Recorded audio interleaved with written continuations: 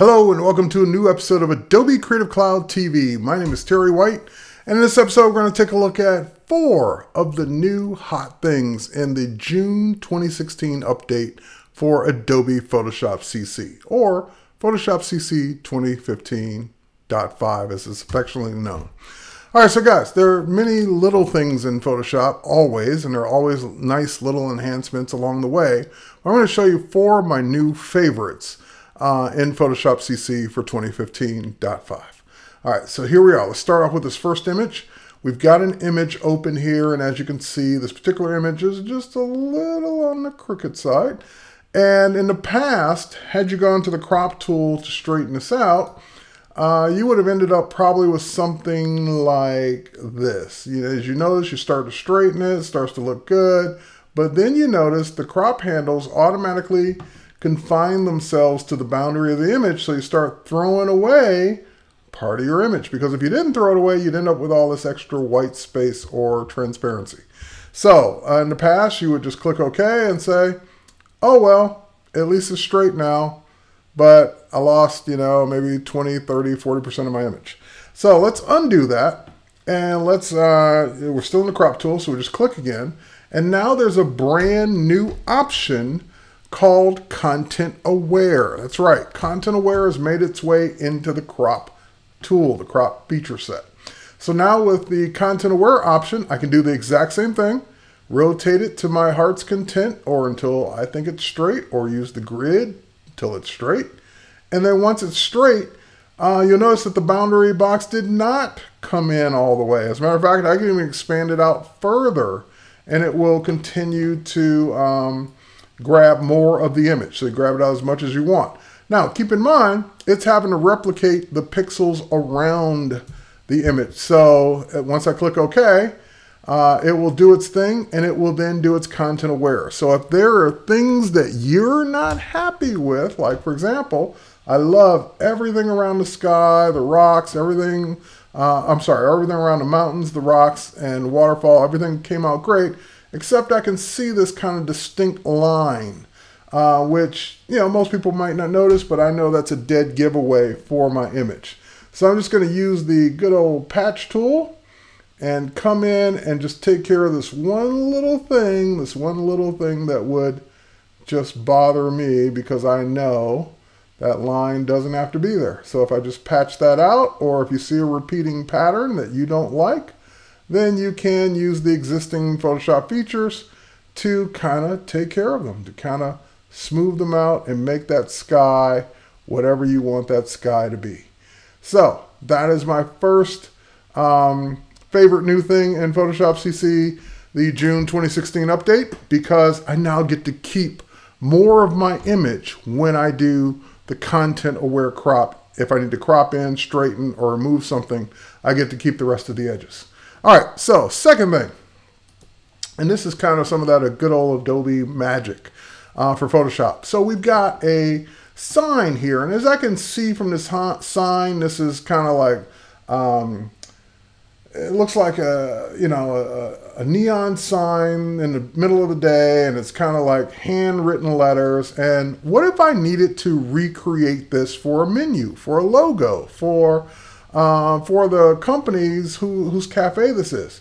Now, of course, if this was done by hand, there really is no font for this. But what I would love to see is the next best thing. I would love to see the closest font to it. So what I'm going to do is I'm just grab my type tool, and I'm just going to click the type tool right above it. And when I click the type tool right above it, I'm going to go ahead and type the word cafe. And it's in whatever font I was last in, with whatever settings I was last in. So let me go change a couple things. First of all, we'll change our tracking back to 0, and we'll change our color. We'll kind of match the color that's already there. Okay, great. So we got our color in place. We got our word cafe in place, but of course we don't have what font this is. So I'm going to go ahead and commit to this, and then I'll leave that text layer selected. But now I'm just going to go ahead and switch over to the marquee tool, and the marquee tool will not deselect. It'll still keep that layer selected. And I can go ahead and make a marquee selection around this hand lettering type. Now there's a little accent or lasso or something on the end of it. I don't really need that. So I'm just going to go ahead and say, make the selection around just the part that's type. And what I would really love to know is which of my fonts or which of my available typekit fonts are close to this. So now we have a brand new feature in the type menu called match font. And this is phenomenal because I can do a match font. And the first thing it'll do is it'll go through my font list and start looking for fonts that are similar to it. Now again, it's hand lettering, it's not going to be exact, but I can see what's here. And what's even more important, because I have that type layer selected, I could even say, hey, what does kinescope look like regular? That kind of looks close. I'd be happy with that. Or maybe Quimby Mayoral. It's not exactly the same, but you know, it's close. I kind of like it. And Mistral regular. And let's say there's a font that it thinks is close, but it's not installed. If it's a font available from Typekit, like this Tornak regular, I can go ahead and select that, and it will sync it down using Creative Sync down to my computer, install it, bring it into Photoshop, or use it in Photoshop, and now I can see what that looks like. I can see what this font looks like as it.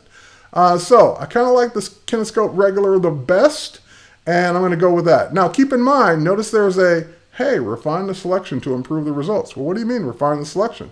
That's right. Now that I made my selection, I got handles on it. So I can actually contract it and say, hey, what would you say if I just did the C and the A? And it'll maybe give me different choices. Or what if I did the CFF but not the E? Or maybe one of the Fs. And it may give me different choices. So you can experiment with different selections to maybe bring up different results based on what you're selecting. Maybe you're just looking for a similar C, and you can go ahead and choose that. And then it will, of course, go out and find similar fonts based on what you have now. So any way you want to do it, and of course you can pick this up and move it around and say, well, maybe I just want this stuff, and it will go out and try and find something that's similar based on that. So I encourage you to play around with the match font feature. Now I'm going to go ahead and click OK, meaning I got the font I want, and I can deselect now. Just hit Command D on my keyboard. Now I'm going to duplicate that layer just for a second. I just want to show you guys something real quick. Now that I got the duplicate layer, I'm going to move the other one over here. So this is the one we like, but I want to experiment with the original one. So I'm going to go back to my type tool, and with that layer selected, and my type tool, I'm going to pick a different font because I just want to show off a different feature that's kind of new to Photoshop when it comes to choosing, not only choosing your font, but choosing different glyphs in your font. The glyphs panel was added to Photoshop. We love that. But let's go ahead and choose one of my favorite script fonts. We'll choose Bicam Script Pro. And the reason I like to use Bicam Script Pro, especially for these tutorials, is because I know Bicam Script Pro has an extended glyph set or character set. So I'm just going to make that larger, bring it in place. Now, of course, it doesn't match. It's not supposed to. But what if I like this font, or if my client likes it, and maybe they don't like the C, or maybe they don't like the E in it? Well, I can select just the C, and now we get in context the alternate glyph selections for the selected character. So for example, I get to see what other C's are available in this font. And if my client likes that font better or that C better, we can do it. Maybe they want to change the ending, and I get all of these. It's like playing, you know, Jeopardy or something. Show me the E's, or, you know, I get to see all the E's on here. And I can choose that one instead. So you can really make a custom type design logo just by experimenting with the different glyphs that are available in different fonts. So your open type fonts, your typekit fonts, they all have the potential to have extended character sets. Not all of them do, but some do, and if they do, you can go ahead and play around with it. So for example, maybe I'll select the C in this one, and it's only got a couple. So it's got this one and this one. So I can go ahead and choose that, not much of a difference. Select the E, and there are no, or there are, I was gonna say there are none, but Maybe that's the better one where it's not extended as far. So I can play around with these different character sets, and just by selecting the font or selecting the characters that I want to change using the new alternate glyphs in context feature for Photoshop gives me exactly what I need. All right, so again, if I don't want to experiment with the one we're playing with and I want to end up with this one, just simply turn that layer off. And of course, now I have something that's close, and it's never going to be exact because the other one was created by hand. It's not really a font, but at least I got something to start with now for my client to take a look at and say, hey, what if we use this from here on out for everything that you do? All right, so that's the match font feature. Next up is the new liquify feature. Now, liquify has been in Photoshop for many years, but one of the things that got added to Photoshop Fix was the ability to have face detection in liquify. So here's what I'm going to do. I'm going to first go into my filter menu and convert this for smart filters. That will make it non-destructive. So now it's basically a smart object, or that image is wrapped around, a smart object layer is created when I do that. So now that I've got this, I can go to the filter menu, I can come down to liquify, and when I go to liquify, the face option is detected, or I can click on it if it wasn't.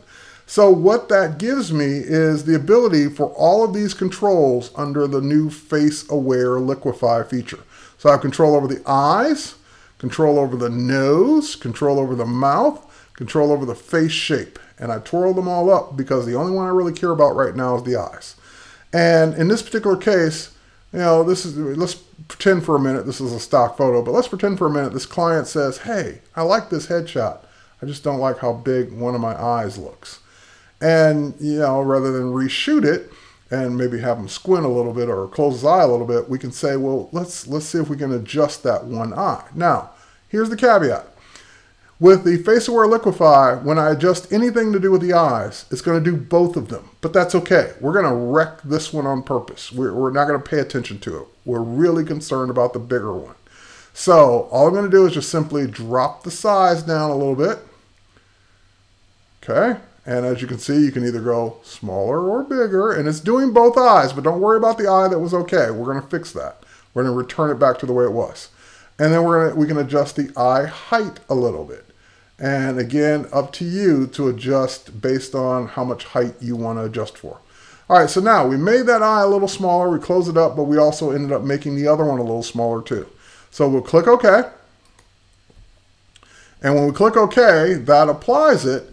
And now what I can do is, because the smart filter layer also includes a mask by default, I can go in with my brush tool, and we can even make the brush size a little bigger, and we can go in and with my Wacom pen here, stylus here, we can go in and just mask this eye. In other words, all we're doing is putting this eye back to the way it was. We're just saying undo it on this eye. This is the way his eye originally looked. So now, you know, you could play around with pupils. You know, one pupil now looks a little bit bigger than the other, but that's okay because we made this a smart object or smart filter layer. We can go right back into where we were and tweak some more, or I can use even one of the existing features, such as the pucker or bloat, to maybe make this eye a little bigger. This pupil, I should say. And again, we can do that. There we go. And hang on a minute. Let me undo that. Made a bit of a mess of it. That's okay. And let me make my brush a little bigger. There we go. That should work a little bit better. Oh, you know why? Because we're using pucker, not bloat. My bad. Let's go back to the tool I should be on. Bloat tool. All right. Pucker's making it smaller. I was like, why is it doing that? Because I'm on the wrong tool. All right, we'll make it a little bit bigger. There we go. And again, it's still non-destructive. Ooh, we got too big here. Hang on. Easy to overdo that. So let's reset that one more time. Got a little carried away there. Let's bloat it out a little bit more. And just, again, with liquify, it's less is more. So just do maybe one click. All right, so there we go. Click OK. And again, the other one's masked, so it should return back to the way it was, and it did. So this is our before, and this is our after. We just made that eye a little smaller. Now, I think he's going to be pretty happy about it, so we can go right back to the Face-Aware Liquify feature. We can go to his mouth, and we can just add a little smile. There we go. Because, you know, make him a little happier because he's happy now. His portrait looks a little bit better. All right, so with that said, that's the Face-Aware Liquify feature. We can have a lot of fun with it. You can do some constructive things, or you can do some fun things. Totally up to you. Use your powers for good, not for evil. All right, next up, and probably the one that I'm going to use the most, and it is our new way of cutting an image out from its original source or background. So I've got this beautiful landscape picture with a horse on it from Adobe Stock. And I'm going to open up another image that I want to put on top of it. So let's go and find Marna Beach. I think that's the one. Yep, that's the one I want. And I'm going to go ahead and just simply drag this layer over to the horse layer and drag it down. All right, so that pulls her in. And of course, she came in. She's a little large for this image, so I need to scale her down. So I'll just hit Command T for free transform, Command 0, Control 0 on Mac, or I'm sorry, PC, and we'll just go ahead and scale her down just a bit, make it look a little bit more proportional.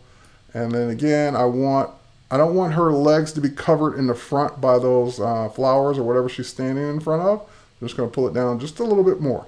All right, so now that I got that in place, obviously, the backgrounds are different. Now, they're both skies, they're just different. And also, we don't need any of this foliage down here at the bottom.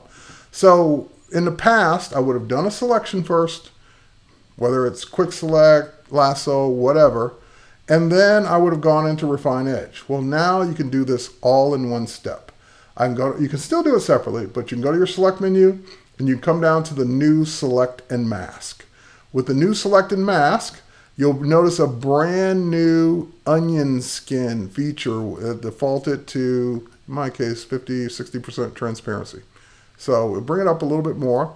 And now I also have my selection features built right in. So I can do quick select, I can do lasso, I can do whatever I want. So I'm going to drop this brush down a little bit smaller. And then I'm just going to go ahead and quickly select her. So that's what quick select usually does. It makes a quick selection, not necessarily an accurate or best selection. And now what I can do is with the new onion skin feature, I can go in and play with the transparency. So I can even increase the transparency of the background and see exactly what I would get right now. And it looks good here, but trust me, there's some things we need to correct. So let's go back and let me show you a couple more options. We can see it as a red overlay. We can see it on black. We can see it on white. Onion skin, black, and white have the transparency slider. So for example, let's say I want to see it on black. Now I can see some of the problems here. Ooh, I missed all that too. So because the selection is still live, I can hold down my Option or Alt key and subtract from that selection. Oops, too much. Add that back in. And I can always keep redefining the selection based on this. Now, let me go ahead and zoom in a little bit here. And using the new refined brush, I can go in, make that brush a little bit bigger, and it remembers what the original background was. So I can come in here and just simply say, let's redefine that. Let's bring out some more of that hair. Let's get rid of some of that background and redefine this mask based on what I'm doing now. So when I let go, it'll recalculate the mask based on what I just did. So same thing around here, and same thing under her arm here. All right. And I think you will love cutting images out with this new feature. Now, of course, some images are going to cut out easier than others. It depends on the background, and I won't lie to you. Some backgrounds are nearly impossible to cut out. I mean, black hair on a black background, good luck. But in many cases, this will help you out and be faster than anything we did before. So I can turn on a little smart radius, and that will help around the edges that should be soft and the edges that should be hard. I can also now see this Again, with the transparency slider, I can see what that looks like on a black background, but more importantly, on the onion skin background, I can really start to see what that's going to look like on my new sky. And it blends in beautifully. So I encourage you to check it out. Now you can also still have Shift Edge. You still have the same controls you had in Refine Edge. And I have the ability to output this to a new layer with a mask in case I did miss something. I can go back and fix it later. So we'll say, give me a new layer with a new mask. And there it is. And if I zoom out, we've got our subject now cut out. We still have the original layer, but we've got our subject cut out, the ability to move her around. Even with part of the old background there, we can still mask out if we need to. But we got the ability to move her around anywhere in the scene with her new transparent cutout hair. So I encourage you to download the trial of Photoshop. If you don't already have it, check this out with your own images. And if you do have a Creative Cloud membership, you definitely want to do the update and check this out. So with that said, those are 4 new things I love about the new Photoshop CC 2015.5 update that just came out today, the June update for Creative Cloud. Check it out, and we'll catch you on the next one.